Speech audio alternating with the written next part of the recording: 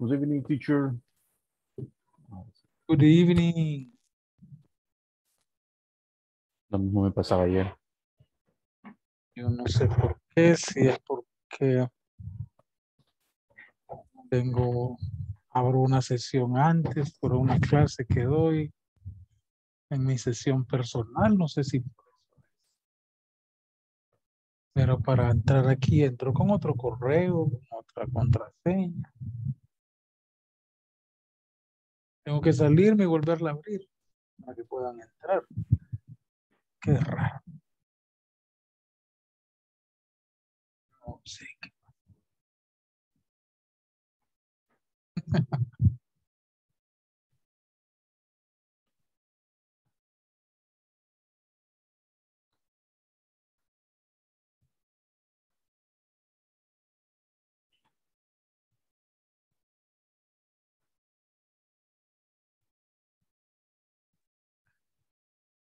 Así va.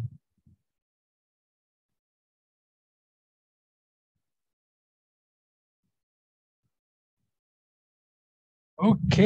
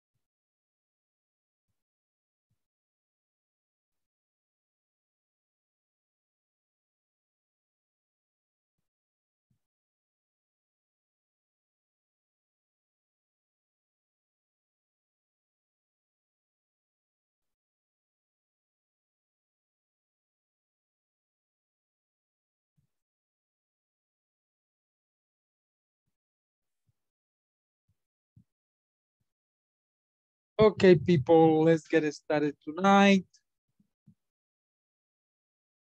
Good evening, teacher. Good evening. Welcome. Good evening, teacher. Hello.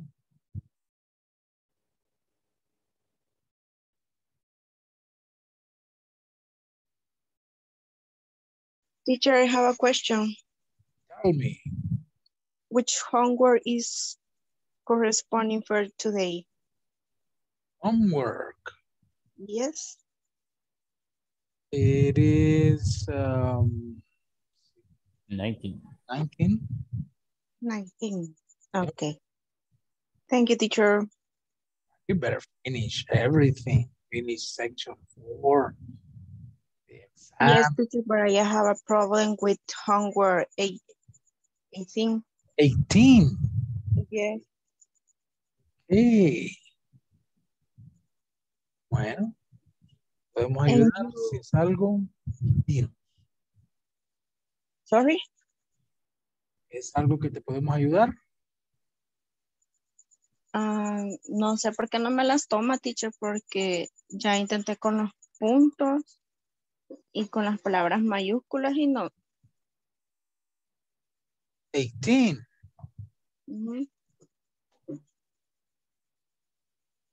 ¿Alguien más ha tenido problemas con el 18? 16 es la cosa. 16. Ah. Y así, la luna. 16, let's see.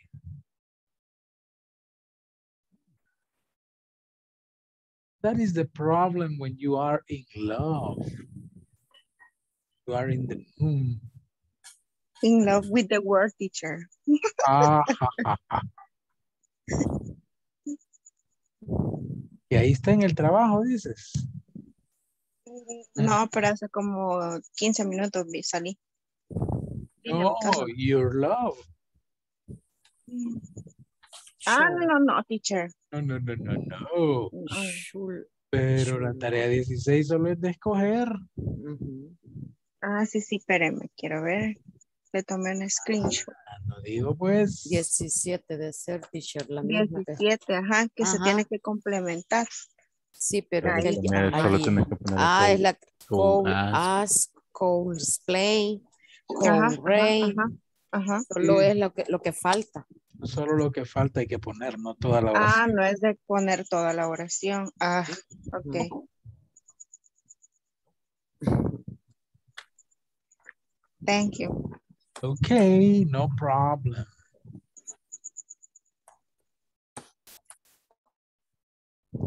So remember, tomorrow. Mañana tenemos la encuesta, ¿verdad? ¿Cuándo es la Yes. encuesta? Tomorrow. Hello, ¿cuándo es la encuesta? Tomorrow, teacher. Tomorrow. Okay, not today. Tomorrow in class. Not in the morning, not in the afternoon. Tomorrow in class. Together. Juntitos. Okay.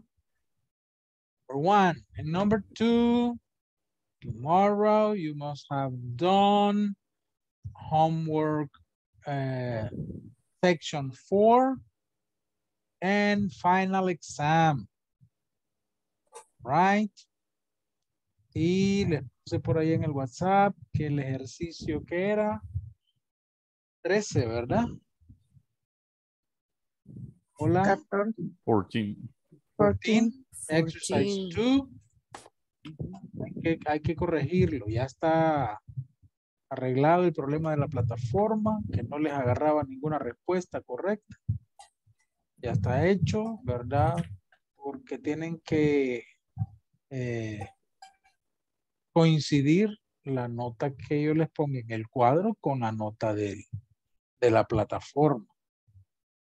¿Ya? No les puedo poner 100 en el cuadro y tengan 96 en la plataforma por ese error que ya se corrigió. Entonces, por favor, lo arreglan para que tengan el 100. Yo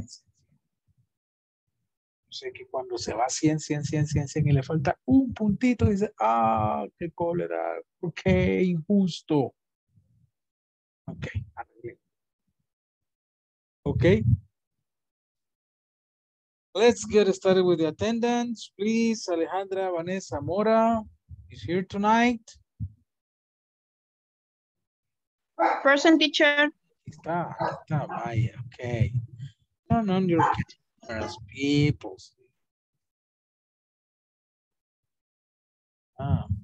Ana Delmi Herrera ya llegó. Ya llegó, está entrando ahorita, esperemos la cuestión. Ana Delmi. One, Ana Delmi, two. Ana Delmi, nos regresamos. Ana Marisol Mendoza. Present. Yeah. Ángel Alexander Guardado. Present, teacher.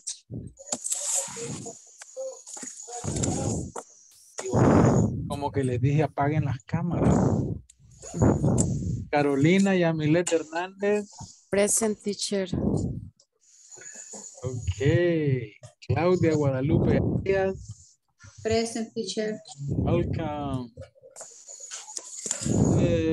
Claudia Ivette Ochoa.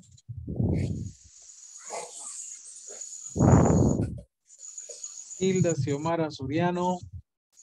Present, teacher. Ok, welcome. Irma de Thanks. Irma de Los Ángeles Flores. Present, teacher.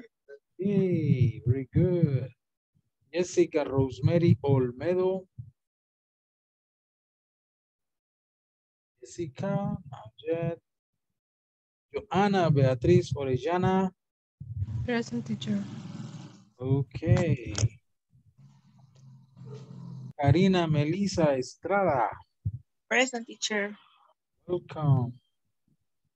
Linda Stephanie Ramírez.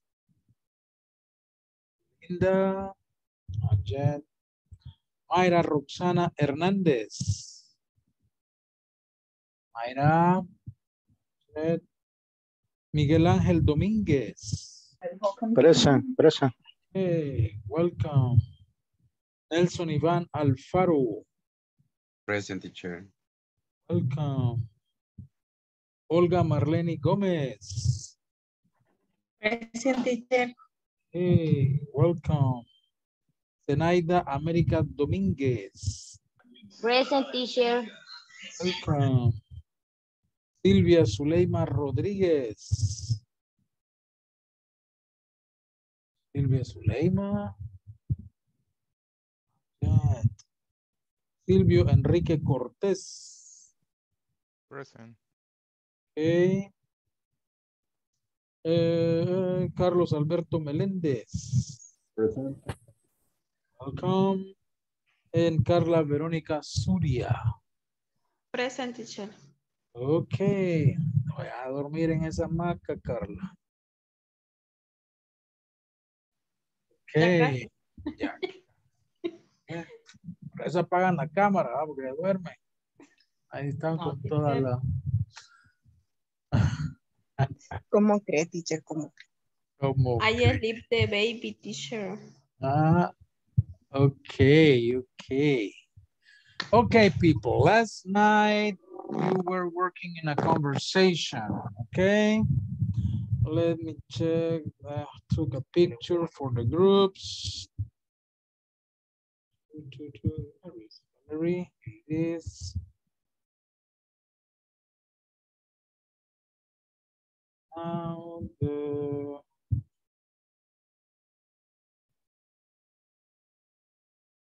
para formar los grupos de nuevo.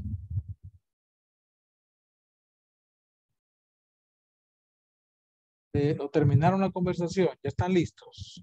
O mando un momento a trabajar. Not yet. Not yet? Teacher, nosotros no finalizamos. Nos falta. No problem, don't worry. We have Con time. Silvia y Silvia. Voy a hacer los grupos entonces conforme estaban ayer.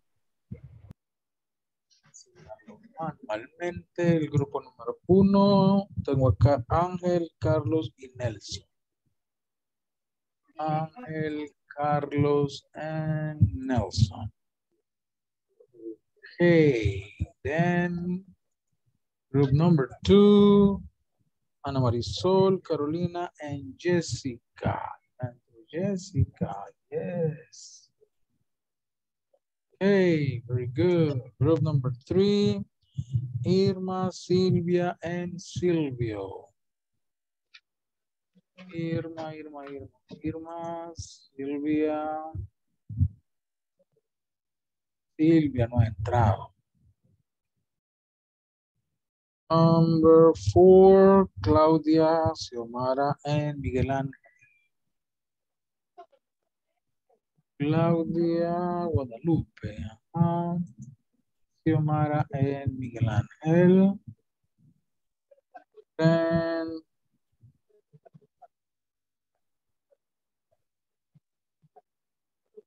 number 5, Linda, Mayra, and Olga. Linda no está, Mayra no está. Ay, Olga está sola ahorita. But we are ready. You are ready, okay. Bueno, entonces, bueno, pero igual la voy a poner ahí por el momento. Group number 6, so tenía a Johanna y Karina.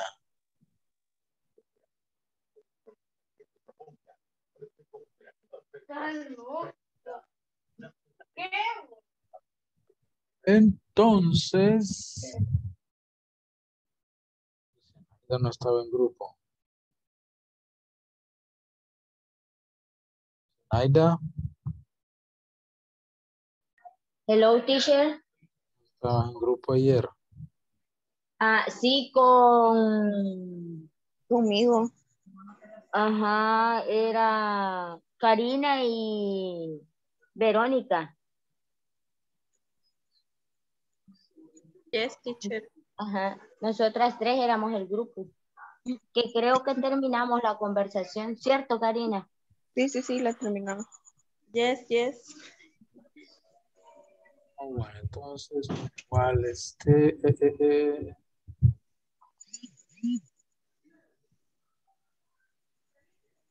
ay, ¿cómo le agrego aquí?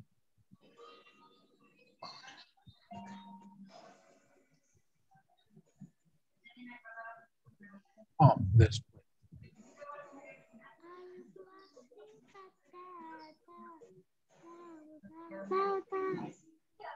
Ay, Alejandra, ¿quiénes no han terminado para ponerles a Alejandra? ¿Quién quiere Alejandra? ¿Quién quiere Teacher, Alejandra? De nadie dice nada. en mi grupo con Silvio, prácticamente solo la parte con Silvio me falta. Vaya, pues. O sea, no. Bien, si no, Qué malos. si no está Silvia, ella puede ocupar la parte de ella. No sé si entró Silvia. No, no ha entrado. Ah, pues, véngase. Vaya, pues ya la voy a mandar. Thanks. Ya las voy a agregar. Nadie quiere a la pobre bandera, la pobre compañera. Okay, go to your rooms, breakout rooms, and y agrego a los que no estaban. Que nosotras anoche la terminamos.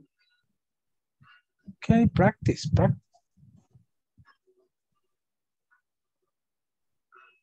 Andra, la íbamos a agregar.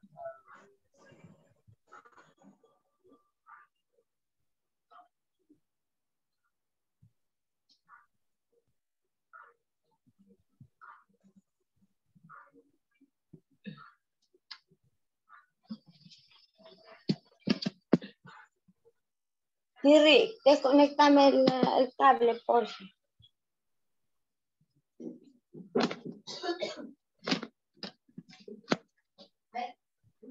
Gracias.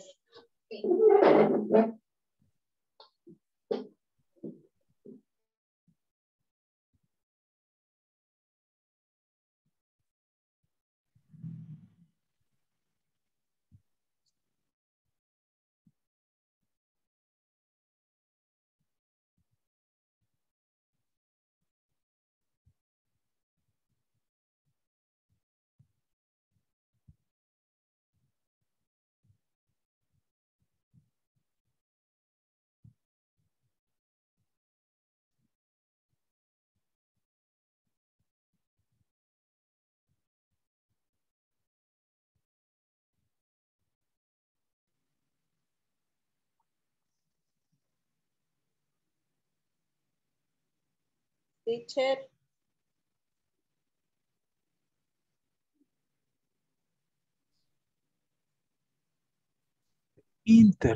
Hola, Carla.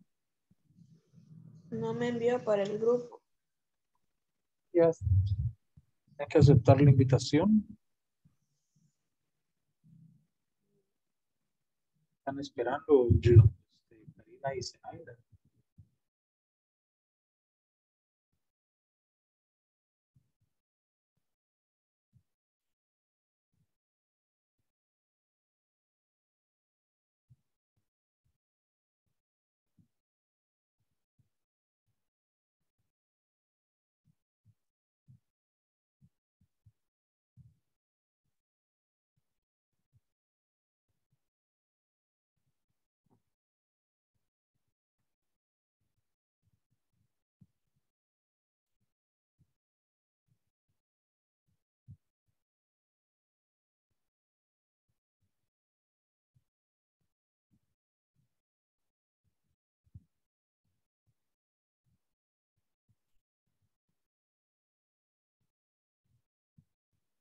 estoy diciendo que usted tampoco se anima.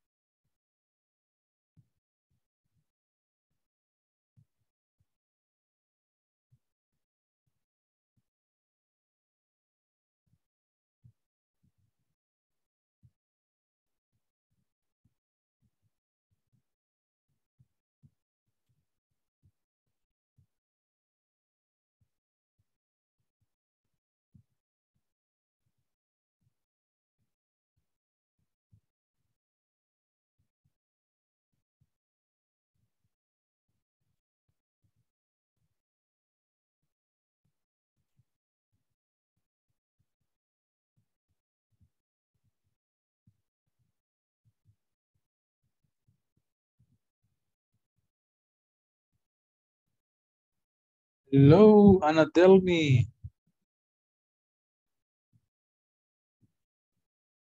Hola, teacher, me está sacando el internet. Ay, ay, ay. Se deje sacar.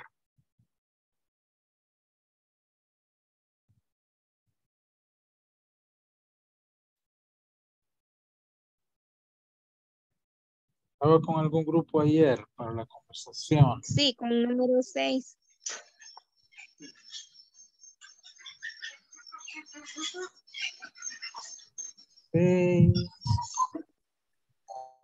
¿Quiénes estaban? Estaba, espéreme, ya le digo, aquí lo anoté. Zenaida y quiero ver quién es la otra chica. Zenaida y Karina Melissa. Ah, ok. Ahorita la mando con ellas. Ok.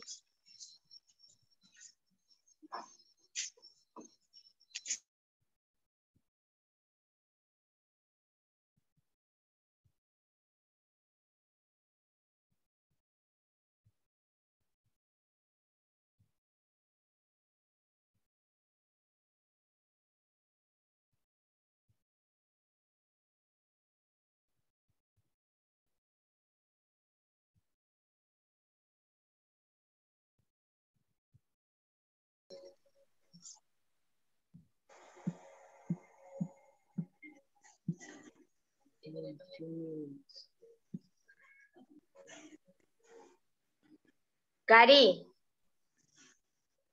Hola. Karina. Ah, Karina. No está Karina, creo. Ah, ok.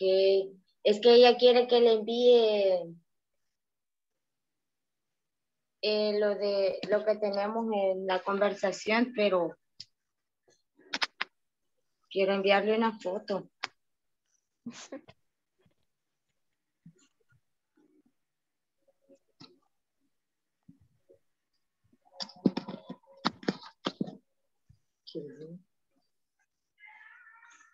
Ana. Hello, teacher. Hola. No, Hola. con Joana. Ah, ok. Estoy. Hola, Joana. Hi, teacher. Te voy a enviar con Olga porque está sola ella, ¿no? Vaya, teacher. ¿Verdad? Sí. Ok. Me llevo a Johanna. Ok.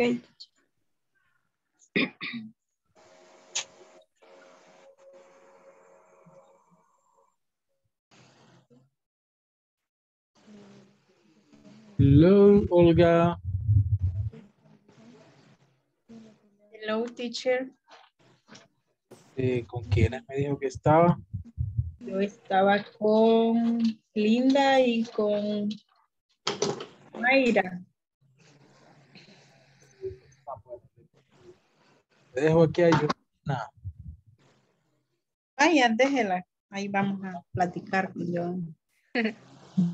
Sí, porque las dos chicas que estaban con usted no han venido. Entonces, Ajá. como ya la Ya terminaron, habíamos, tal vez la pone al día ella para que la presenten.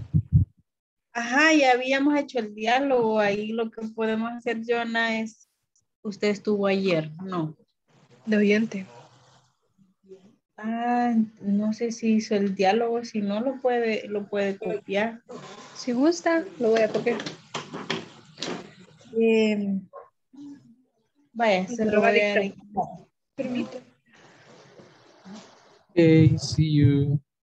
See you, Ok. teacher. Llegan Linda y ya se las envío.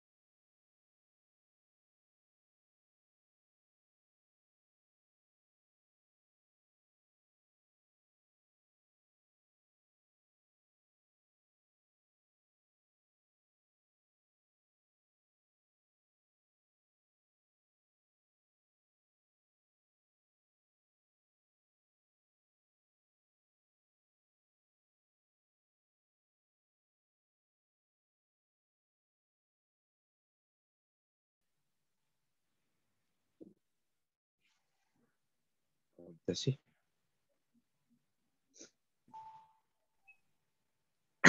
Are you ready, people? Yes, teacher, ready. Perfect. Let's check the other groups. You. Are you ready, ladies? Yes, teacher. Excellent. Yes, teacher. Yes, teacher. Great. See you in a moment. Contesta Irma, I'm fine, but, creo que fue falta ahí. I preoccupate. Because I need a favor to you. Ahí falta to you, entonces. Ok. Después de bad preocupado, because, ¿qué dijo? Because I need a favor to you. To you. Ok. Ok. And le dice, ok, tell me. Y usted le dice, could you change? No, Claudio le está diciendo si conseguí el está preguntando. Hello. Vaya, ya se lo puse, Miguel. Ahorita se lo reenvío a Claudia. Es que aquí me está preguntando usted, Miguel. Hello, coworker. ¿Tu concede the permission? Que me está preguntando. ¿Te concedieron el permiso? Pero entonces... Vaya, ahí, corrija ese pedacito, Claudia, porfa. Ahorita. Yes, ahí donde dice can I consent es yes, if I got permission. Yes. If I got. ¿O solo lo dijo? ¿Lo va a compartir usted, Carla? Ok. Sí, compártamelo. Así, esto ya lo tengo. Ya podemos comenzar con eso. Ok, permítame. Are you ready, girls? Hello, teacher. No, teacher. Not yet? Because Anna her need more time because right now the sentence. Okay.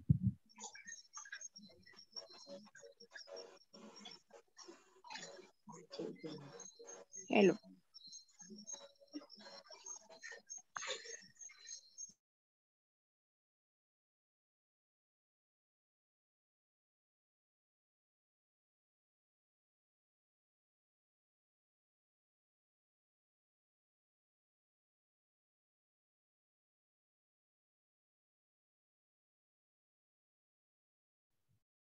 Hi, Karina, what happened?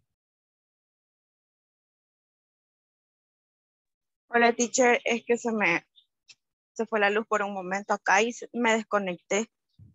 Ok, ¿con quién estaba? Con... Zenaida.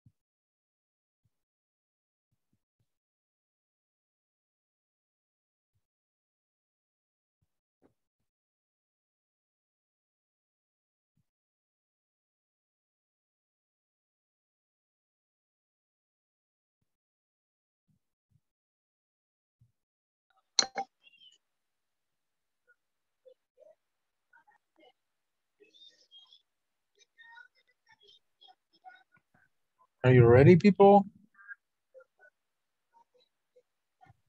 Yes, teacher. Yes, teacher. Perfect. Thank you. Que deberías ir a... Pero, okay. Pero si quieren, ustedes, o sea, ese es mi pensar, pero está la mayoría. Si ustedes dicen happening, pongámosle happening. Pregunté, bueno, what happened? Are you ready, people? Tenemos una pequeña duda, pregunta, question. A ver. La pregunta es, ¿qué te pasa, Claudia? What happened? La hemos hecho así. What happened, Claudia? I think that you call us for permission. Pero en presente. Pero tenemos la duda si tendría que ser en pasado. What happened? For me is what happened. But for Michael is what's happening. Do you understand me, teacher? Because I think the question is in the present.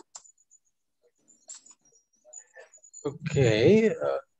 Ustedes deciden cómo, ¿qué están preguntando? ¿Qué pasa o qué pasó? Ajá. No, ¿qué pasa, Claudia? Es ¿qué pasa? Present is what happened. What happened, Claudia? I think that you call us for permission. Presente. Correcto is what happened. It's true? Yeah, you can use what happened. Okay. Okay, teacher. Teacher. Thank you. Okay, you're ready. Yes. Okay, perfect. Yes.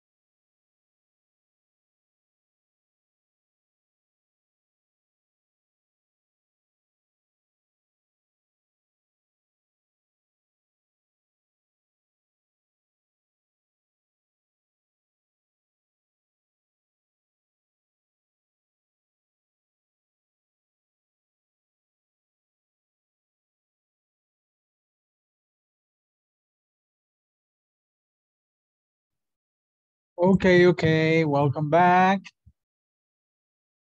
So you're ready for your presentations or for your conversations, okay? So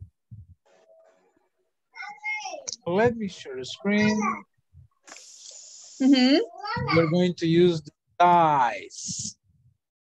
Choose the group who's going to start the presentation, okay? I'm going to roll the dice. We have 6 groups. Y de acuerdo al número, entonces vamos a ver quién comienza. Ready? Set. Go. Ready, teacher. Okay, group number 3. Who is group number 3? Group number 3 are Alejandra, Irma, and Silvio. Okay, teacher. Okay. Very good. Okay. Ready? We'll say lights, camera, action. Good morning, dear Alejandra. How are you today? Good morning, Irma. I'm fine, and you? I'm fine, but preoccupied because I need favor to you. Okay, tell me. Could you change the tour of the afternoon with me? Yes, but you should tell the boss. Good morning, Mr. Cortez. Morning. How are you?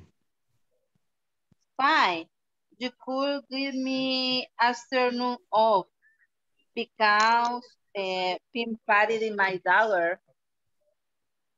Yes, of course. You could take the afternoon after you should finish your task or homework. Okay, no problem. I will do it. Thank you. Okay, bye. And enjoy the party. Finish. Finish. Hey, very good, very good. Thank you. Just some comments.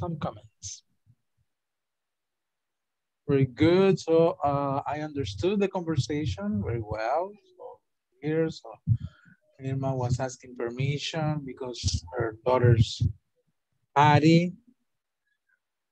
And you said the pink party, yeah, pink party. Well, la verdad que en inglés, bueno, para los americanos, pues para los gringos no hay un término para eso, o sea, es una traducción literal, ¿no? La fiesta rosa. Porque los Estados Unidos, los gringos no celebran eso. Lo que ellos celebran es los Sweet 16. Sí, para los gringos son el Sweet 16, o sea, a los 16 hay algo parecido. Es más común, está bien la palabra preoccupied, es un poco más común el worried. I am worried, I am concerned. También. Cuando dice como pedirle un favor, favor to you. Acuérdense que el to es hacia la otra persona, ¿no? A favor to you es como que yo le voy a hacer un favor a la otra persona. Y entiendo yo que ahí era pedirle un favor from you. I need a favor from you. O sea, necesito un favor de ti, de tu parte. Okay, right. From. Cuando hablamos del trabajo, usualmente los horarios, los turnos, se les dice shift. Shift. S-H-I-F-T. Shift. The morning shift, the afternoon shift, the evening shift. ¿Verdad? No se usa la palabra turn. Parece que turn es el verbo girar. ¿Verdad? Okay. Y luego la pregunta, había una pregunta donde usan could. El orden correcto es could you do me a favor? Could you help me? Could you? ¿Verdad? Para la pregunta. Okay. Pero muy bien, se comprendió la idea. Okay, let's roll the dice for next group. Let me share the screen. And now it's time for group number 2. Group number 2 is formed by Ana Marisol, Carolina Yamilet. Solo dos estaban. Jessica. Jessica. Ahí está. Okay, Ana, Marisol, Caroline, and Jessica. Ready? Lights, camera, action. Hello, Hello. Jessica. Hello, Anna and Carolina. Hi, Hello, how are you? Jessica. How are you doing today? I'm sick. Really? What do you have? My body hurts. You call ask for permission? How do you request the permission? I will explain to you. First, fill out the form and then write the reason for the permission. You should visit a doctor. I hope you continue better and recover soon. Okay, thank you, Carolina and Anna. You're welcome. Okay, very good. Very good.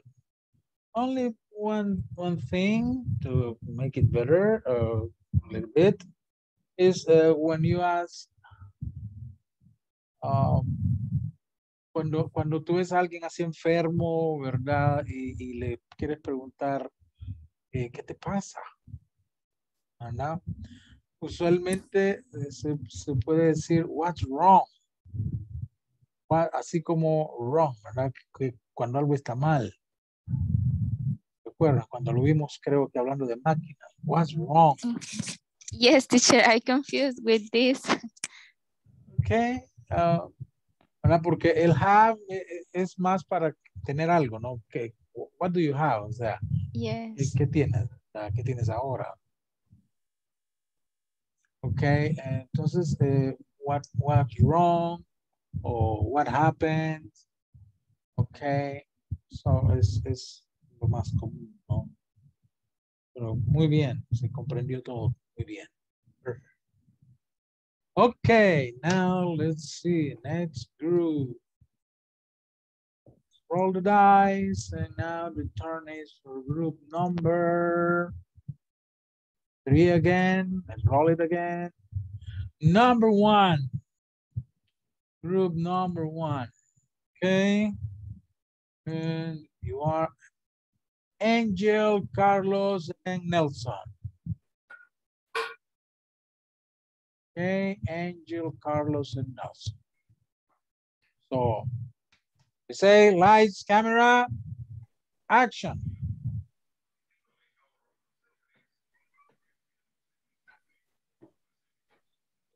And here begin. One moment, please.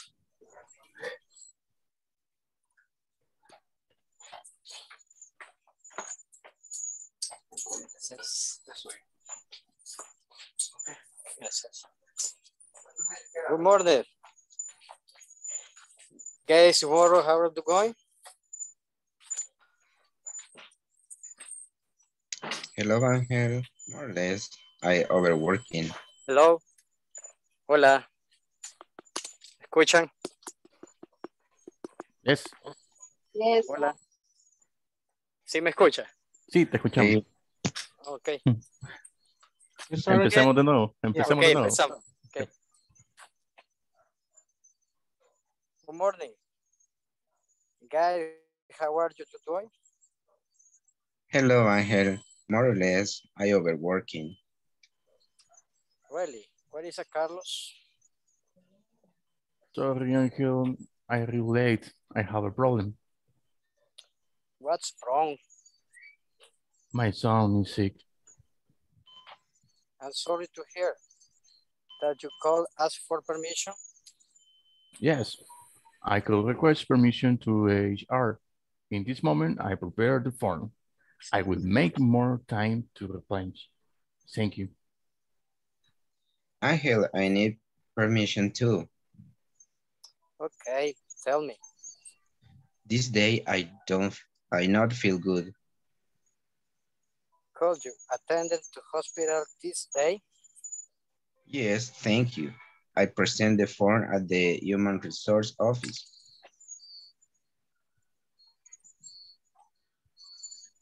Okay, see you tomorrow. Okay. Okay, good, very good, great.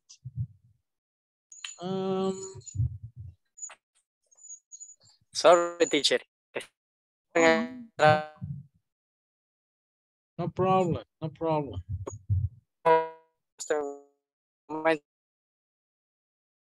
Te estaba escuchando cortado, no te entendí. No hay problema. Okay, couple of things only. What is the idea when you say overworking? Sobrecargado. Sobrecargado. Okay, overworking.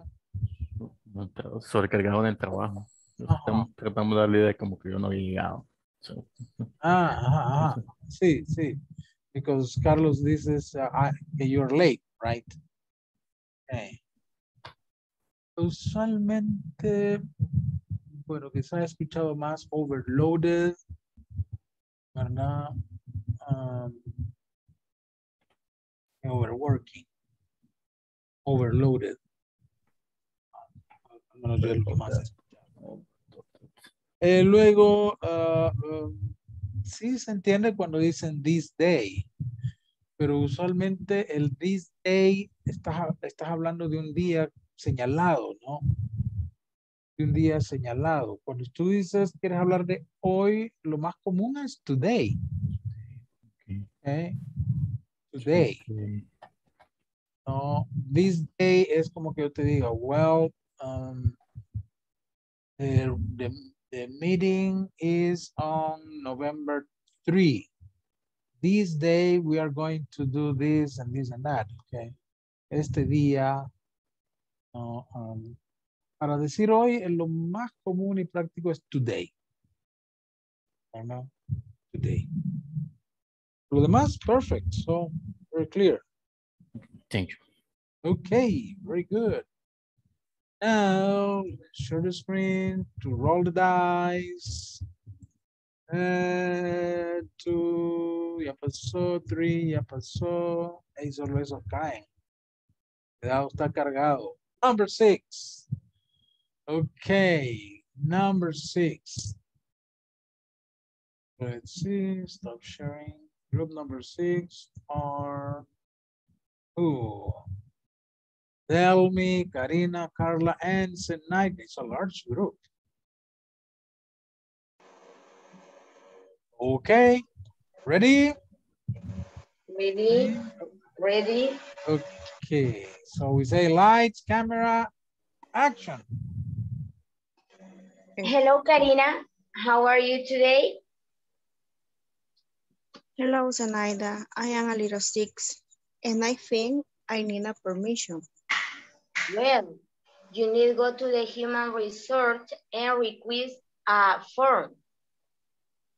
Yes, Zenaida. I am going to now.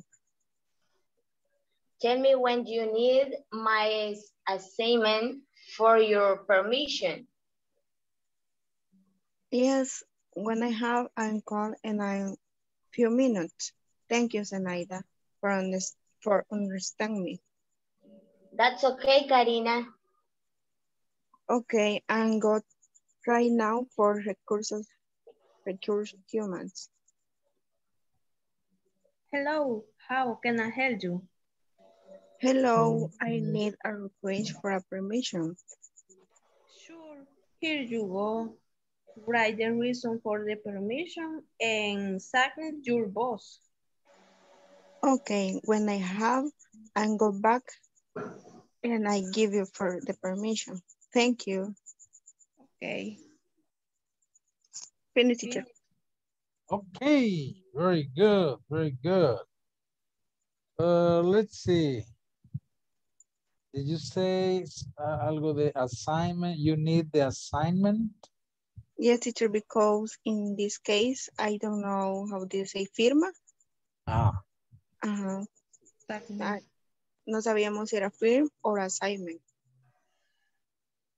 No. ¿Alguien sabe cómo se dice firma? Signature. Signature. Yeah, signature. Ay, nosotros mismos. Pero sí lo escribimos bien, teacher, solo que lo pronunciamos mal. Ah, no problem. Ayúdense del sitio que les di, donde la palabra y la pronunciación. ¿Verdad? Okay, teacher. Ok, ya, signature. Muy bien. Luego, yo creo que no se ha visto todavía este tema, pero dicen por ahí, thank you for understanding. Thank you for understanding. ¿Verdad? No recuerdo si a este módulo ya se vio eso, pero yo creo que ya se los mencioné alguna vez. Después de preposición, usa un verbo, ese verbo va en ing. O sea, thank you for understanding me. ¿Ya? Preposiciones. Thank you for understanding. Después de preposición, usualmente va a usar un verbo es en ing. Y recursos humanos. How do we say recursos humanos? Human resource. Human resource. Resources. Resources. Yeah, because it's a plural word. Okay, resource, recurso. Resources. Resources. Recursos. Human resources. Pero comúnmente en una empresa ustedes van a oír HR. HR. ¿Verdad? Los hospitales van a oír ER. La sala de urgencias. ER. Human resources, en un empleo, una empresa, usualmente rápido van a decir, okay, go to HR. ¿Ya? Punto. Pero sí es resources. Human resources. Plural word. Okay, very good. So we are missing group number 4 and group number 5. Volunteers, 4 or 5? 4. 4. Okay, Miguel, Claudia, and Xiomara. Okay. Perfect. Good morning, Claudia and Michael.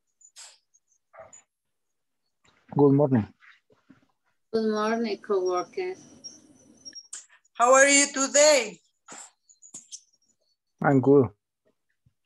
I am bad because I feel sick. What happened, Claudia?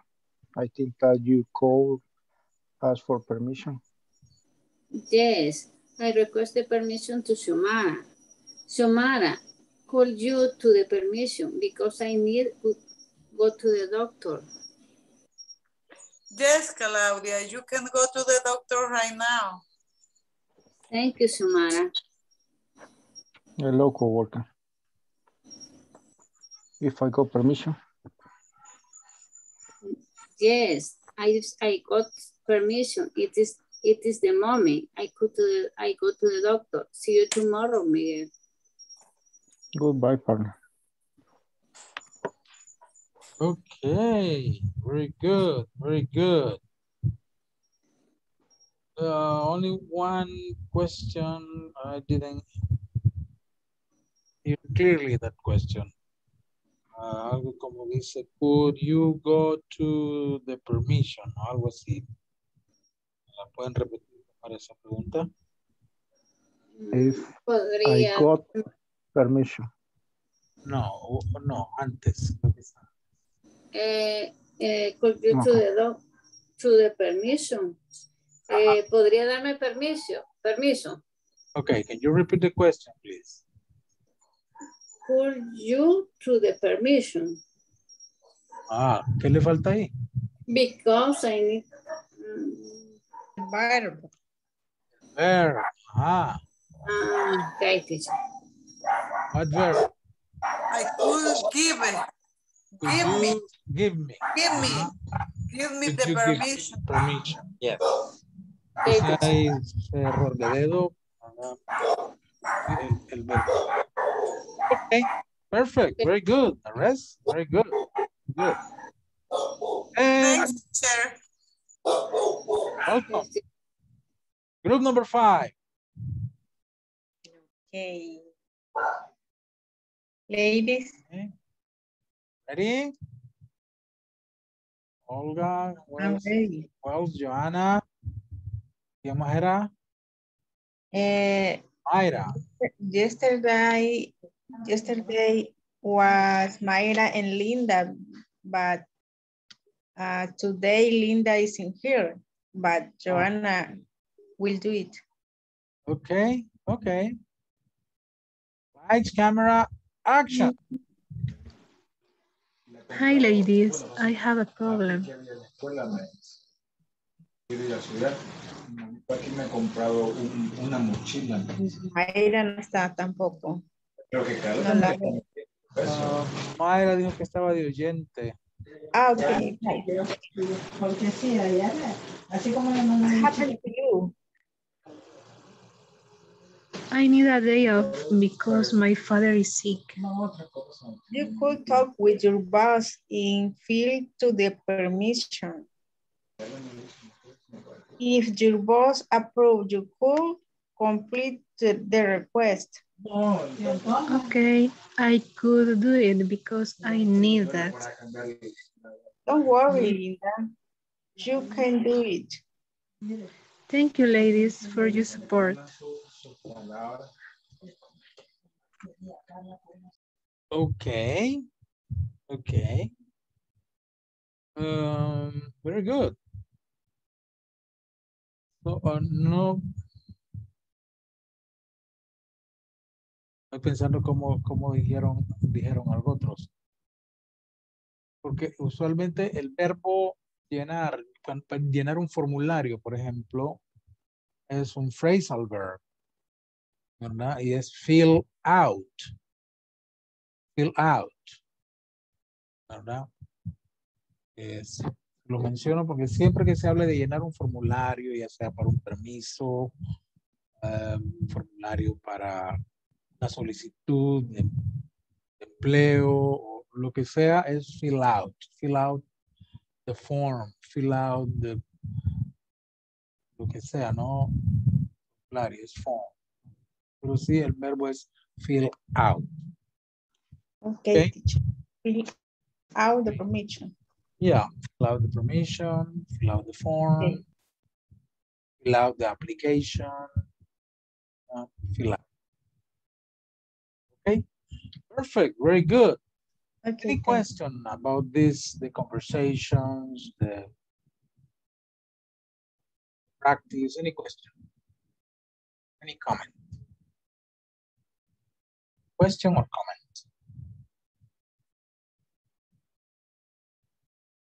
If not, I'm going to take the second attendance. The alarm is reminding me. Okay, very good. So, cameras on and respond. Alejandra Vanessa Mora. Alejandra Vanessa. Present, teacher.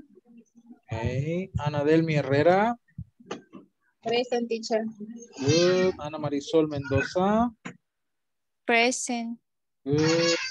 Alexander Guardado. Oiga, ¿quién? Present, teacher. Good. Carolina Milet Hernández. Present, teacher. Okay. Claudia Guadalupe Arias. Present, teacher. Okay. Claudia Ivette Samayoa. Hilda Xiomara Soriano. Present, teacher. Great. Irma de Los Ángeles Flores. Irma. Present, teacher. Good. Jessica Rosemary Olmedo. Present, teacher. Okay. Joana Beatriz Orellana. Present, teacher. Okay. Karina Melissa Estrada. Present, teacher. Good. Linda Stephanie Ramírez. Oh, Mayra Roxana Hernández. Listener, Miguel Ángel Domínguez. Present. Good. Nelson Iván Alfaro. Present. Okay. Olga Marlene Gómez. Present, teacher. Okay, Zenaida América Domínguez. Present, teacher. Silvia Zuleima Rodríguez. Didn't show up. Silvia Enrique Cortés. Present. Okay, Carlos Alberto Meléndez. Present. Good, and Carla Verónica Zuria. Present, teacher. Very good. Okay. Present, teacher. Yes. Silvia. Are. Okay. And Silvia, tonight you have the personal session at the end, okay?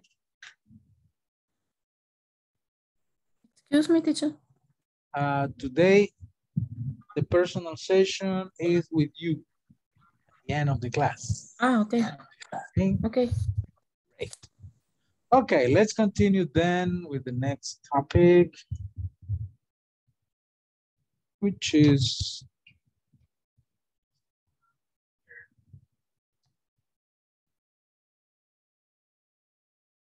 at the end of this class says you will be able to write a paragraph about policies and procedures.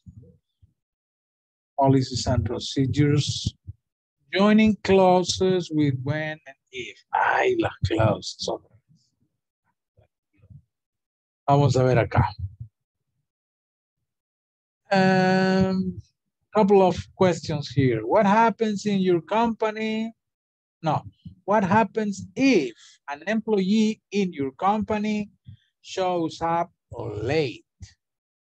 What do you do when you are sick and can't work? Let's talk about these questions.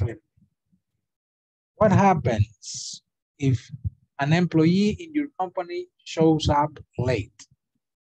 What happens? When a coworker shows up es, ¿qué quiere decir? Aparece, llega, ¿verdad? Show up, es llegar. O sea, no, cuando decimos, puede decir, no vino a la clase, puede decir, he didn't show up, o sea, no se apareció. No, show up. What happens when a coworker is late for work? What happens in your company? Just nothing, or it needs to talk with the manager, or what happens? One or two. I like to hear one or two opinions. Okay, Zenaida and then Carla. Okay, in the company is disciplinary action because your chief is, for example, 6 o'clock at 3 o'clock p.m. But the employees go to the late to work. I call and signature the disciplinary action. Ooh, okay, terrible. Very strict. And Carla, what happens in your company? Okay, teacher, in my company, when an employee shows up late, the boss, I give a molestation, and 3 molestation is despedido. Fired. Hey, terrible. Very strict as well. Wow. Okay, very good.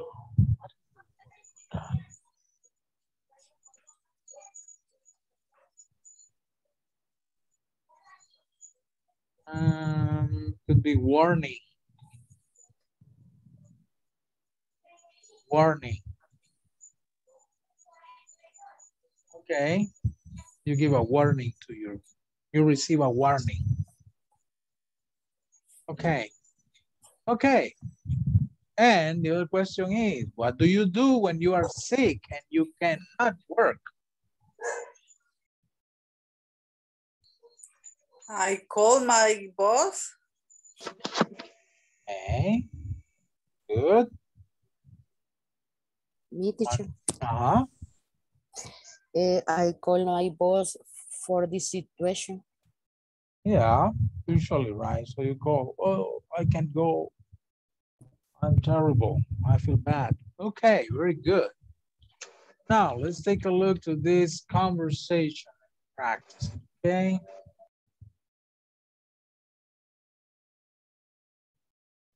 So conversation between Brad and Annie. Let's see, listen. Hi, Annie, how's it going? Hello, Brad, I am fine, and you? I am okay, thanks. Look, I want to ask you, what does your boss do when a worker doesn't come to work? Well, if someone doesn't come, my boss calls him or her. And when the person returns, he or she receives a notification or warning. Why, Brad? Well, because I didn't show up to work today. I understand. If you see your boss tomorrow, explain him the situation. Yeah, I think I will do that. Thanks, Annie.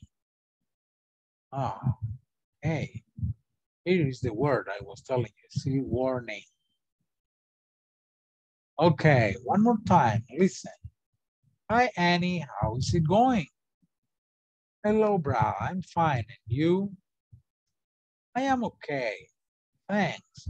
Look, I want to ask you, what does your boss do when a worker doesn't come to work? Well, if someone doesn't come, my boss calls him or her. And when the person returns, he or she receives a notification of or warning. Why, Brad? Well, because I didn't show up to work today. I understand. If you see your boss tomorrow, explain him the situation. Yeah, I think I will do that. Thanks, Annie. Okay, now let's practice. Repeat, please. Hi, Annie. How's it going? Hi, Annie. Hi, Annie. How is it How going? is it going? Hello, Brad. I am fine. And you? Hello, Brad. I am fine. Fine, and you? I am okay, thanks. I am okay. Thanks. Look, I want to ask you, what does your boss do when a worker doesn't come to work? I was to ask you, what does your boss do when I doesn't come to work? Well, if someone doesn't come, my boss calls him or her. Well, if someone doesn't come, my boss calls him or her. And when the person returns, he or she receives a notification or warning. And when the person returns, he or she receives a notification or warning. Why, Brad? Yeah, why, Brad? Well, because I didn't show up to work today. Well, because I didn't show up to work today. I understand. If you see your boss tomorrow, explain him the situation. I understand. If you see your boss tomorrow, explain him the situation. Yeah, I think I will do that. Thanks, Annie. Yeah, I think I will do do that. that. Thanks, Annie. Okay, very good. Well, let's see. This lesson, we are going to study the use of these words, when and if, okay? What does your boss when a worker doesn't work? Or, well, if someone doesn't come, my boss calls her. When the person returns, he or she receives a notification or warning. If you see your boss tomorrow, explain him the situation. What is the difference? Let's take a look here. How to use if and when to join clause. When and if have similar meaning. Tienen un significado very similar. We use when for usual situations and if for unusual situations. For example, look, what do you do when you forget your tools for work? Okay, so parece que es algo que es muy posible que suceda. Es algo que puede llegar a suceder. Entonces, ¿qué haces cuando olvidas tus herramientas?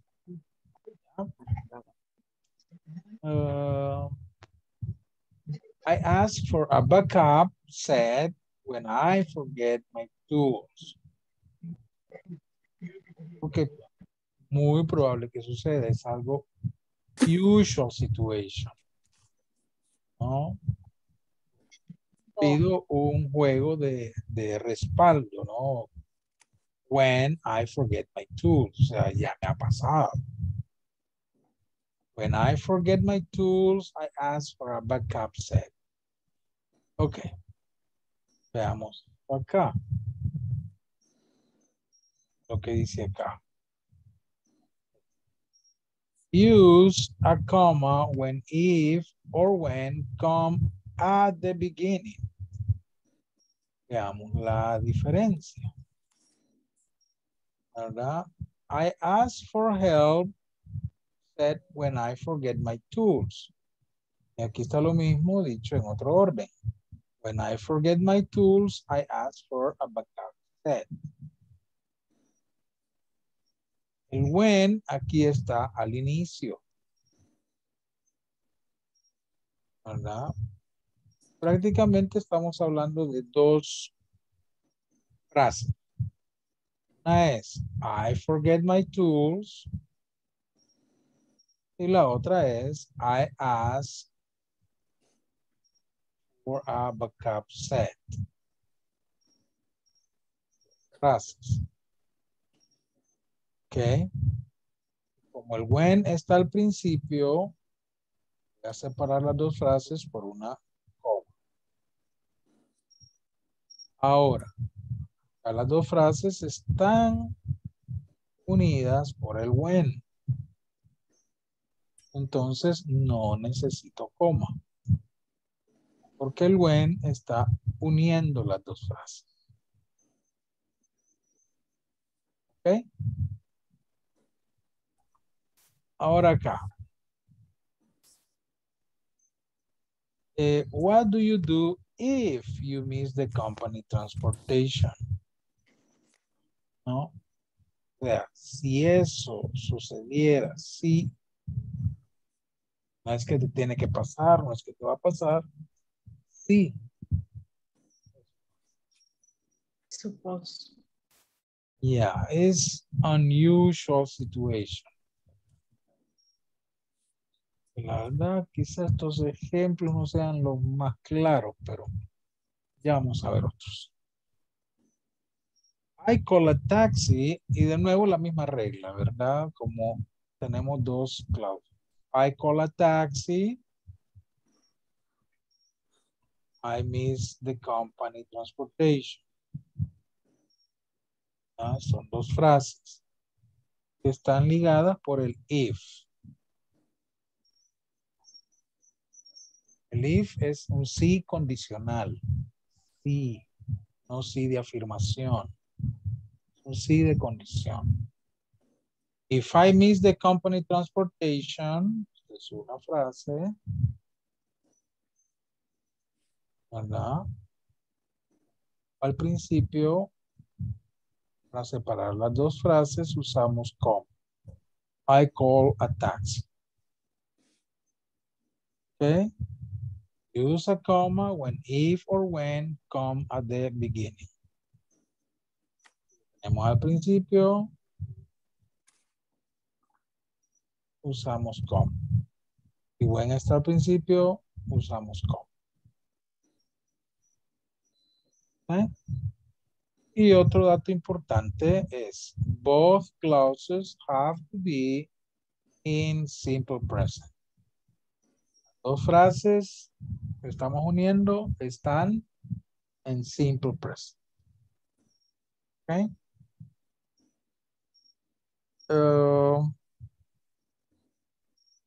Que son situaciones hipotéticas. Any question here?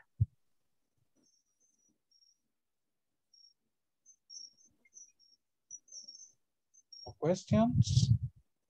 Solo una aclaración, teacher. When es como así es. Es como una afirmación. When I go to, por ejemplo, when I'm sick, I go to the doctor. Digamos, cuando me estoy enferma, voy donde el doctor. And if es, si yo fuera donde el doctor, no, ¿cómo es? El if es una suposición, digamos. Va en medio de dos oraciones, pero es una suposición. ¿Entendí bien o entendí mal? La verdad que no, sí, ambos casos pueden ser hipotéticos, ¿verdad? Estoy hablando de cuando algo pasa, no es que me ha pasado ahorita, no es que lo que me está pasando en este momento. ¿No? Por ejemplo, así yo te digo, cuando estudies inglés, apréndete los verbos. O sea, no es algo que estás haciendo, no es algo que ya pasó, es cuando lo hagas. Estoy asumiendo que sí va a suceder, es algo que está en perspectiva que sí va a pasar. Que así va a ser. ¿Ya? Eso dice que when es for usual situation. Como una hipótesis, teacher. Sí. De hecho que ambas, ¿no? Luego el otro, el if. Si yo le digo, si estudias inglés, o sea, no es algo que yo doy por hecho que va a pasar, si es una posibilidad. ¿Ven la diferencia en decirte cuando estudias inglés a decirte si estudias inglés? Es que el when lo siento como así como es algo que vas a hacer. En cambio el otro es por si acaso lo hiciera. Exacto, sí, por ahí va, esa es la idea. Y el when es cuando lo hace, es una aseveración. Yes. Por eso es algo más certero, es algo más. Ajá, que va a pasar. Yes. Thank you. That's the difference between when and if. Okay. Thank you, teacher. Okay. Teacher, only the use and the simple present, or yes, in use this and case, past? No. In this case, we are going to work with simple present. Okay. Okay.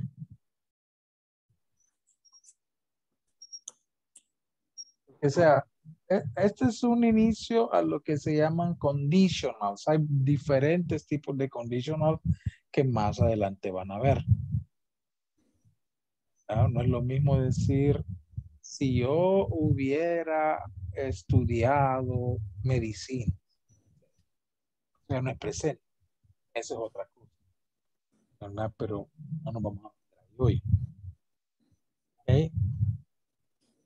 No, en este tipo. Y en este tipo vamos a usar siempre. ¿Ok?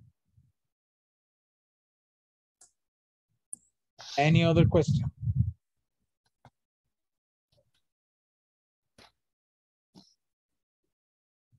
Okay.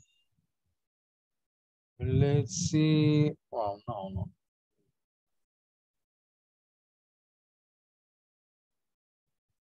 ¿Qué ejercicio tenemos acá? Bueno, aquí no tenemos práctica de esto. Déjenme ponerla. Aquí.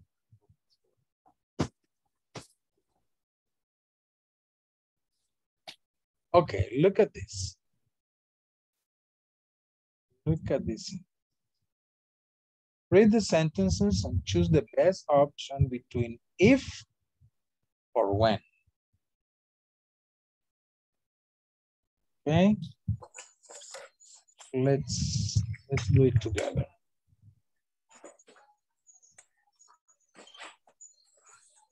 I'll buy a new jacket.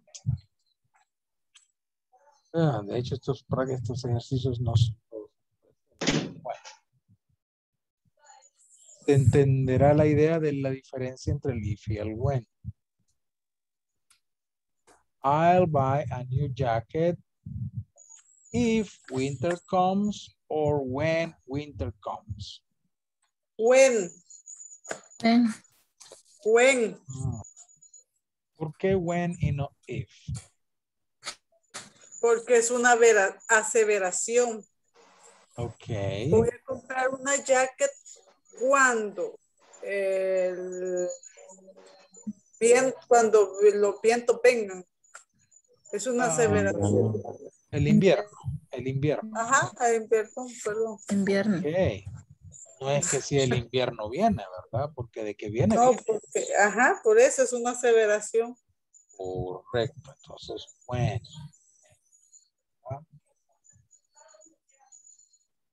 Number 2. Aquí nos va a ayudar a ver la diferencia entre cuándo usar if y cuándo usar when. Para estos ejercicios. Call me if you get home or call me when you get home. Tell me when you get home. When you get home. Okay. Pero que vas a llegar a tu casa, ¿no? Okay, muy bien. Ahora, if it rains, I'll wear my new raincoat, or when it rains, I'll wear my new rain. If. Ah, okay. If. Everybody agrees? Sí, está lloviendo. Sí, ¿verdad? Sí llueve. No, I'm not sure. No sé si va a llover o no va a llover. ¿Verdad? Aunque este es un caso en el que ambos podrían aplicar. Pues si digo cuando llueva, ¿verdad? Pudiera. Bien. Cuando llueva, o sea, doy por hecho que algún día va a llover. Ajá. Ahora, si estoy hablando del día, o sea, estoy hablando de hoy. Sí, pero sí, ¿verdad? pero sí, pero por mí es bueno. Hablando en general, de quién sabe cuándo, podría usar when. ¿Verdad? Cuando llueva voy a usar mi nuevo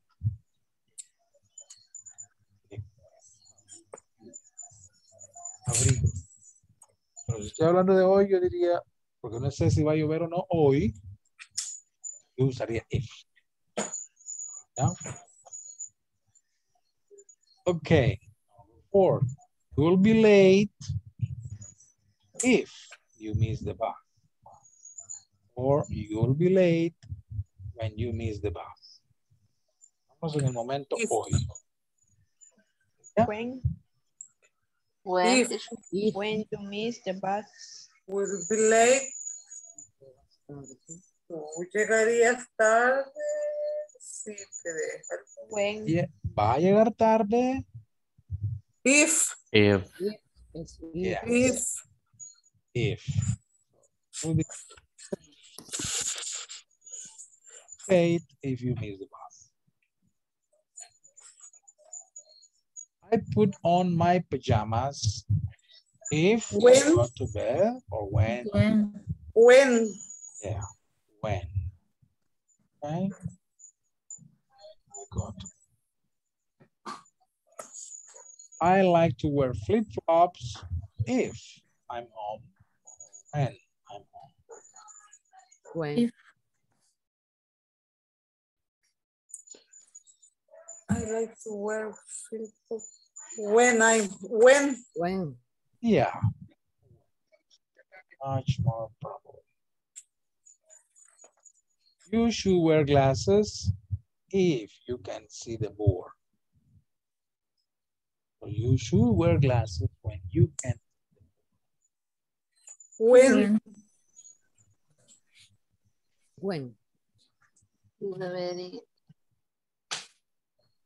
Debería utilizar lentes. When. You can see the board. When. ¿Qué opinan los demás? Solo las mismas voces escucho.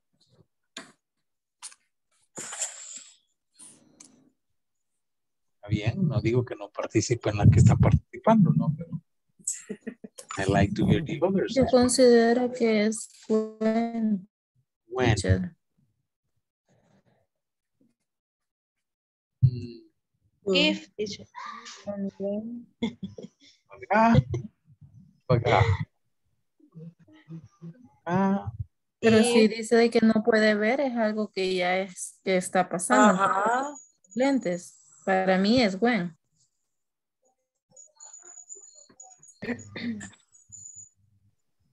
Well, but are you sure that she can see the board?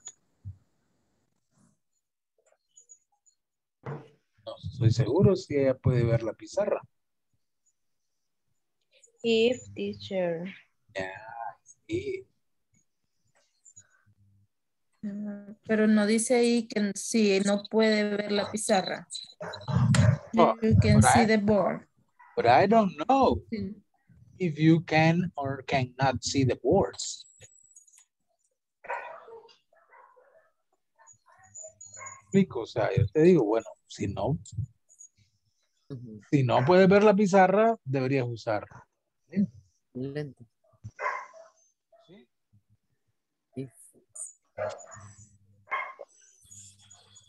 We were trainers if we have physical education or when we have, When. The usual action, okay. Usual. If it's sunny, I'll wear a hat. When it's sunny, I'll wear a hat. Hoy. Pensemos en el momento. If or when? If.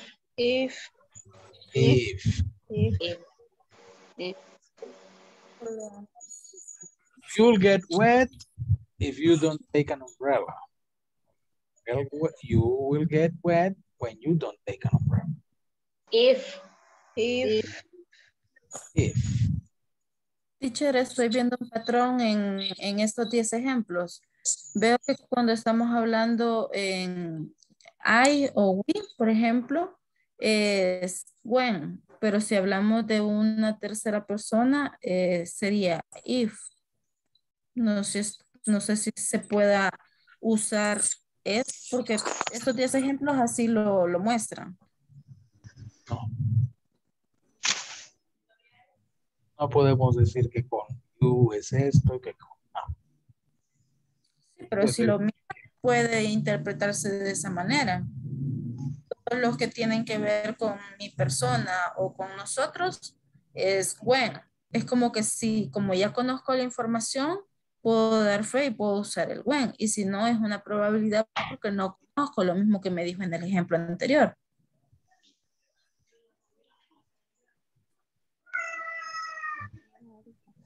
Ok, pero si tú estás seguro de algo, ok. Pero hay cosas de las que no siempre vas a estar seguro. ¿No?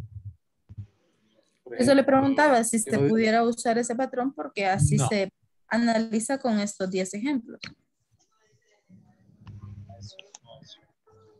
Yo te podría, bueno, yo, ¿qué te puedo decir?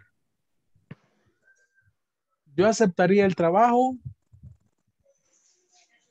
y la otra cláusula pagaran mejor. ¿Qué usarías ahí? If or when. En ese caso, el if. Estoy hablando de mí.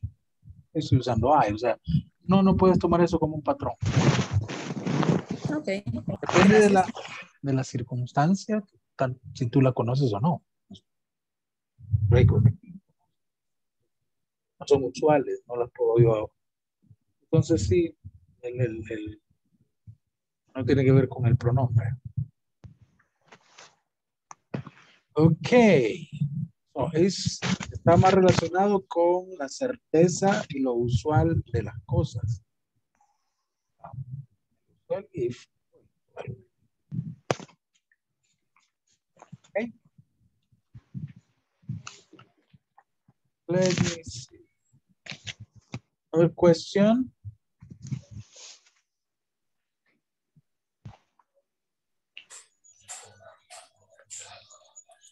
Okay.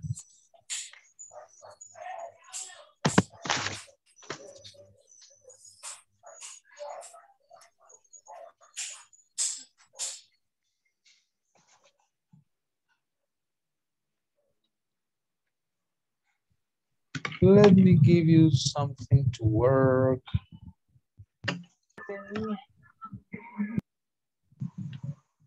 It.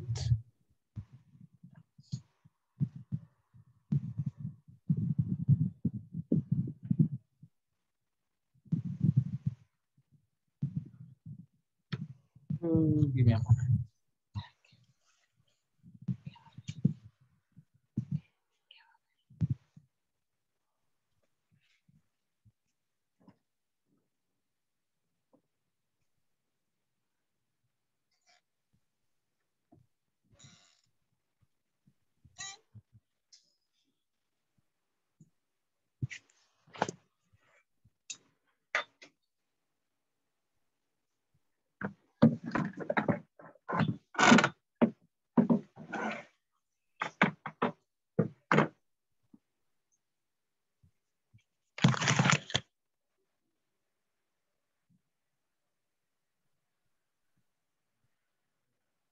Okay, I share something in WhatsApp, so I want you to work on that, okay? My WhatsApp.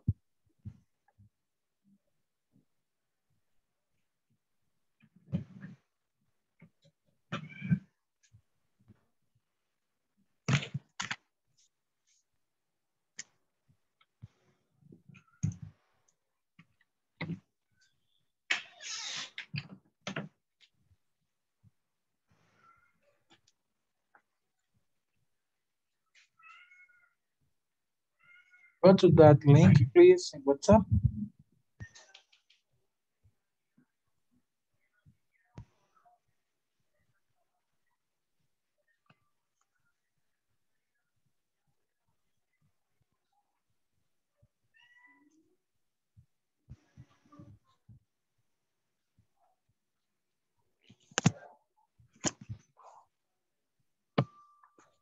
I opened the link. Yes, the exercise. Yes. Yes.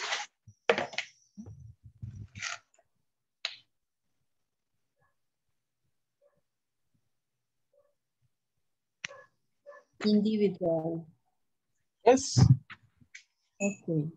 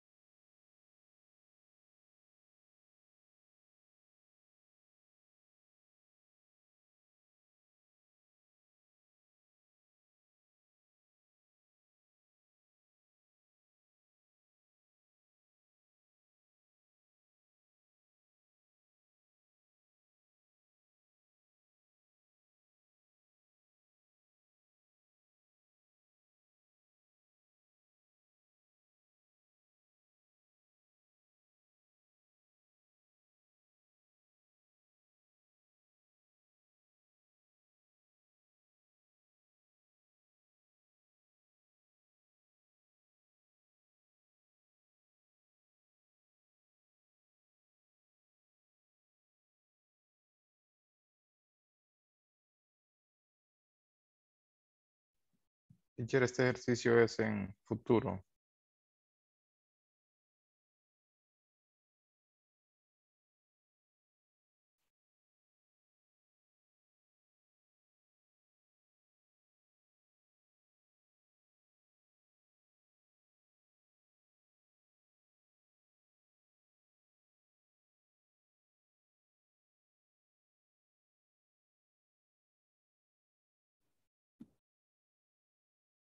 Your mic is off, teacher.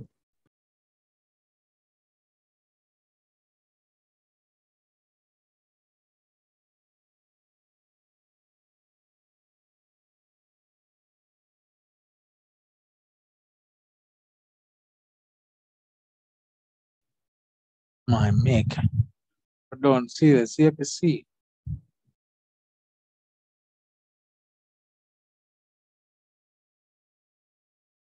Hay algunas frases en future.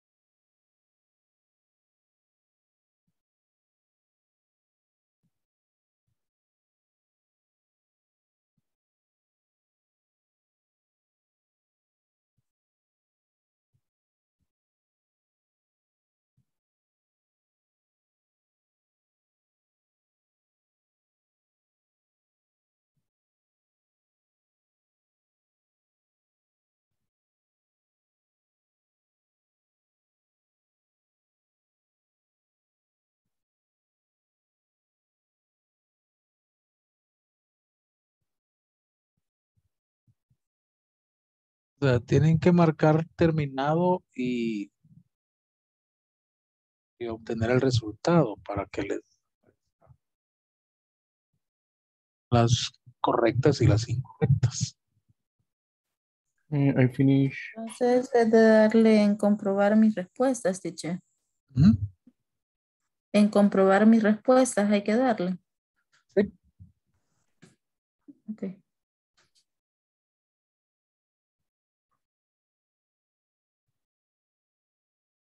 Y luego le mandamos una captura o cómo. Pueden ponerla ahí en el WhatsApp.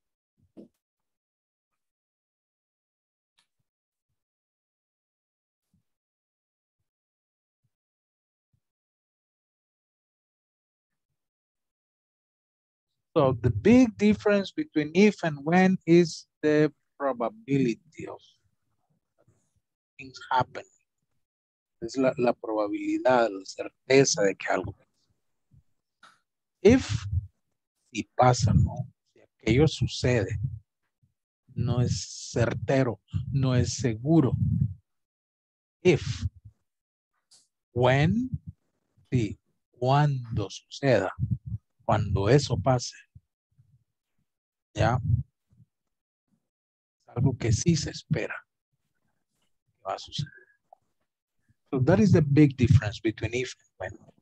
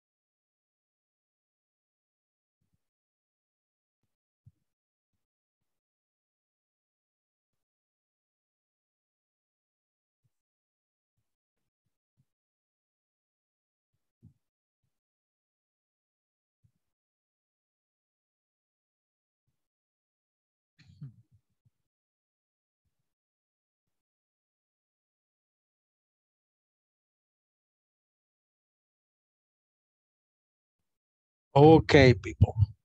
Any other question about this?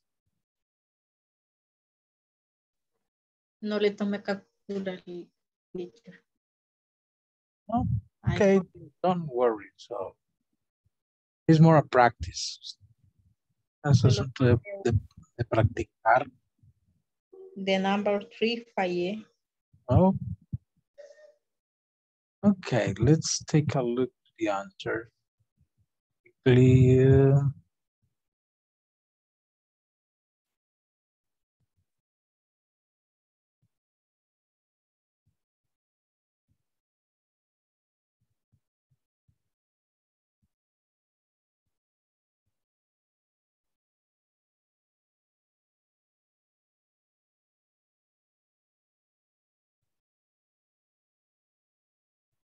Okay, number 1 says, I'll give you a call when I get back from New York. Voy a regresar de Nueva York, o sea, te voy a dar una llamada cuando regrese. Our teacher may be here soon. Esto ya nos da una idea de que no es seguro. Our teacher may be here soon. If she comes, please tell her that I don't feel well. ¿Verdad? Nuestra maestra puede estar aquí pronto. Sí. Viene. Esto ya nos da la idea de que no es seguro. Their parents will get angry if they don't leave the party soon and come home. ¿Ya? Sí. Ellos no se van y regresan a casa. If we pass the test tomorrow, let's go out and celebrate. So I'm not sure if I'm going to pass the test or not. If we pass the test,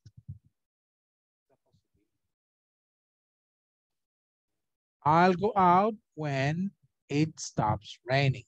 So, un momento va a dejar de llover. When it stops raining, I'll go out. I'll stop talking on the phone when dinner is ready. So, La cena estará lista en algún momento. So, cuando esté lista, I'll take everybody out for lunch when I get my paycheck. So, sé que me lo van a dar, o sea, es algo seguro. Cuando me lo den, me voy a llevar a almorzar. If I win the lottery, wow, eso es incierto por completo, ¿no? I'll buy a big house. I'll send you a photo if you give me your email address. O si me das tu dirección, ¿me la das? No, no. O sea, no es seguro. I'll probably stay home on Saturday, but if I decide to go out, I'll let you know. O sea, no estoy seguro si voy a decidir o salir o no.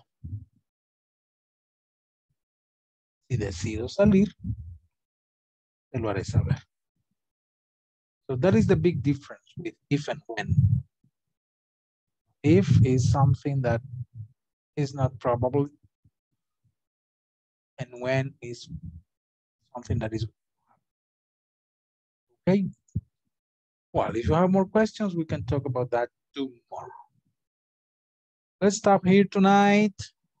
Remember, tomorrow we're going to fill out the survey, and you need to finish. You need to complete exercise of section 4 and the final exam for tomorrow. Okay. Teacher, la encuesta, ¿cuándo dijo que la íbamos a llenar? Mañana. Mañana en clase. Mañana terminamos. Yes. Okay. Por cierto, Miguel, le enviaron la documentación. Iban a enviar. Aún no, teacher, hablé con el señor Jimmy, pero me dijo que iba a verificar nada más. Ok. Ok. ¿Cuándo empieza el siguiente módulo, sabe? No se han ¿Alguna dicho idea? todavía. Usualmente pasan 2 semanas. Okay. Voy a escribirle nuevamente mañana. Gracias. Okay. Alejandra Vanessa Mora. Present, teacher. Okay, see you tomorrow. Ana Bye, Delmi teacher. Herrera. Ana Delmi Herrera. Ana Marisol Mendoza. Present. Okay, good night. See you tomorrow. Good night. See you. Ángel Alexander Guardado. Present, teacher. Okay, good night. Night. Carolina Yamilet Hernández. Present, teacher. Good night. Okay, good night. See you tomorrow. Claudia Guadalupe Arias. Present, teacher.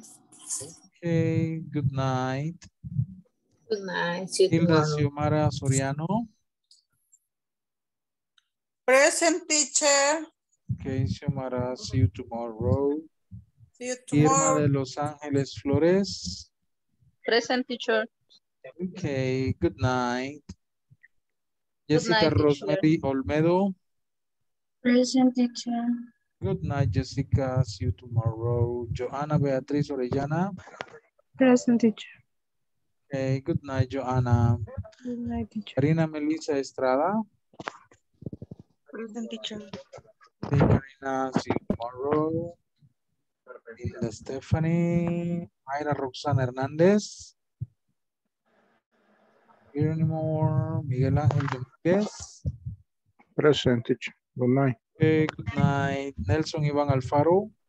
Present, teacher. Okay, good night. Good night. Olga Marlene Gómez. Present, teacher. Okay, good night, Olga. Good night, Zenaida teacher. América Domínguez. Present, teacher. Have a nice night. You too. Bye-bye. Silvia Zuleima Rodríguez. Present, teacher. Okay, Silvia. Present, teacher. See you in a moment. Silvio Enrique Cortés. Present, teacher. Okay, good night. Good night. Carlos Alberto Meléndez. Present. Okay, good night, Carlos. And Carla Verónica Zuria. Present, teacher. Okay, see you tomorrow. Have a good night. See you tomorrow. Correct.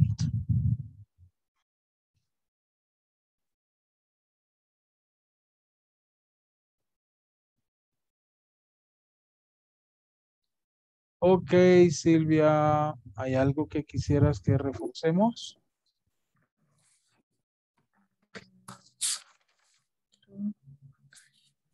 Un minuto.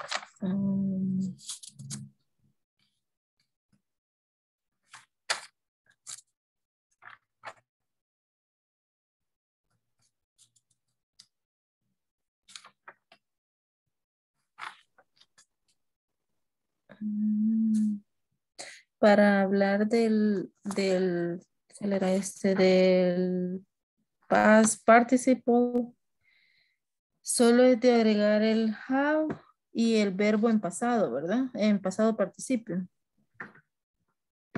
Eso tiene que ver con el present perfect. ¿Verdad? Cuando tú vas a... Ajá, que es... quiero ver.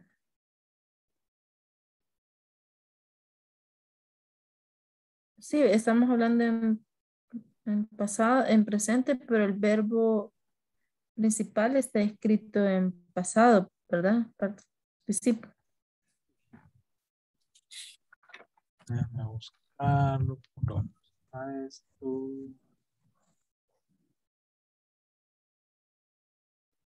Esto es.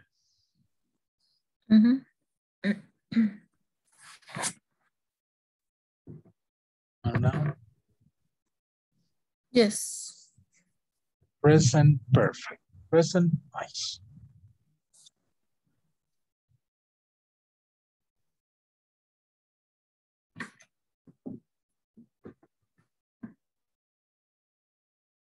Ok, dijimos que usamos el present perfect para hablar de cosas que se han sucedido en el pasado, pero que están relacionadas. Y que se forma usando el auxiliar have. ¿Verdad? Que el have no es tener en este caso, sino es haber. ¿Verdad? El have.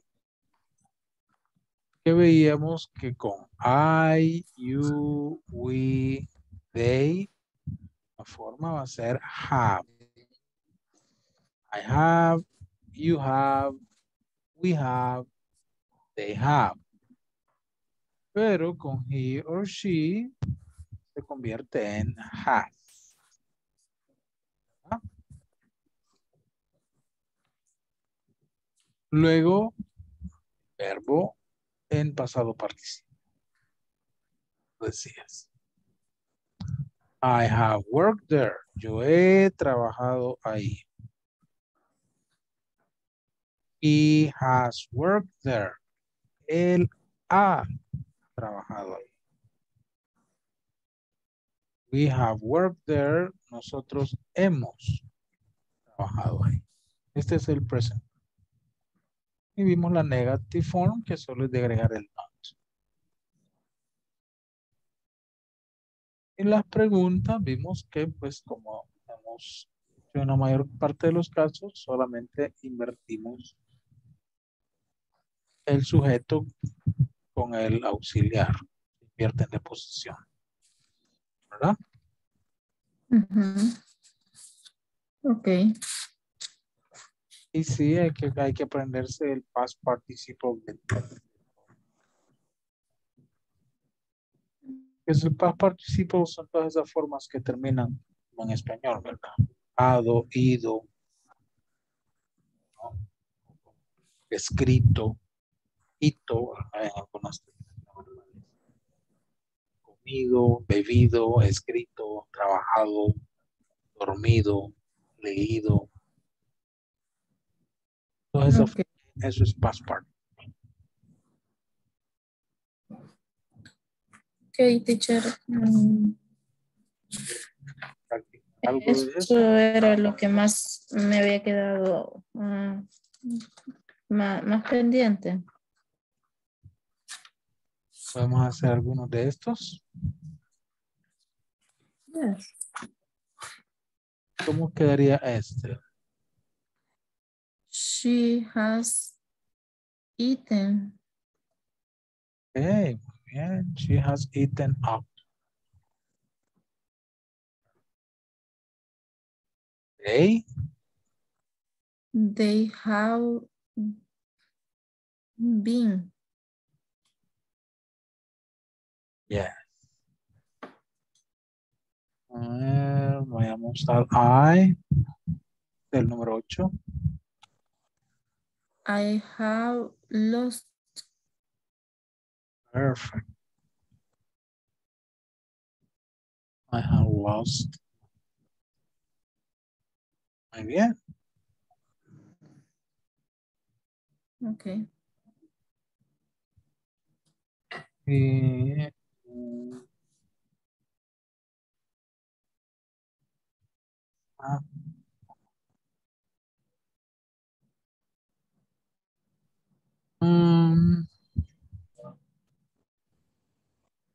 vimos algunas de estas preguntas. Por ejemplo, si yo te pregunto, what have you drunk today? What have you? I have drunk milk. Okay. Very good. This one, have you eaten in a restaurant this week? I have not eaten in a restaurant this week. Yes, muy bien. ¿Y una respuesta cortita? I have done eaten. No usamos el do. I have. Acuérdate que have es el auxiliar. I haven't eaten. De hecho, no, I haven't. Punto. Okay. No, I haven't. Y affirmative, yes, I have. Okay. ¿Verdad?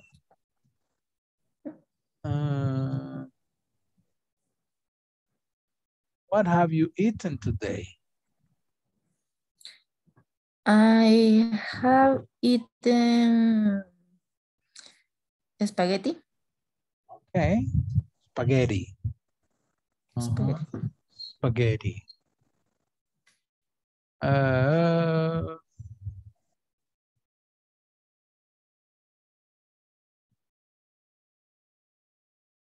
Okay. A ver. How many vacations have you had this year?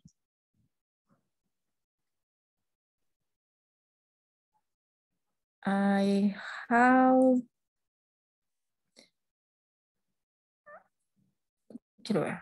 I have had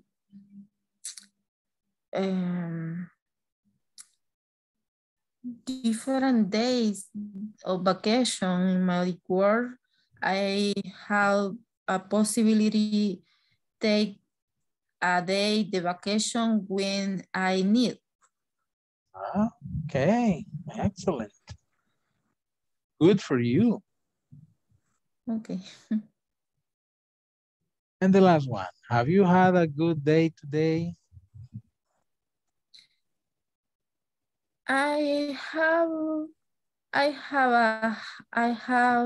Yes, I have. Okay, yeah, simple. Yes, I have. Very good. Okay. Any other question? No more. Okay. Very good. Where do you work? Excuse me? Where do you work? ¿Dónde trabajo? Yes. I work in Créditos ISSS in Santa Ana. ¿En what? Créditos. Créditos ISSS. Ah, okay. Okay. This is financial company. Okay, so when I need money, I will go with you. Yes, of course. Okay, Sylvia, anything else I can help you with? Okay. Okay, very good. Thank you. Good night. Good night, Sylvia. See you tomorrow, okay? I see you. Bye-bye. Bye.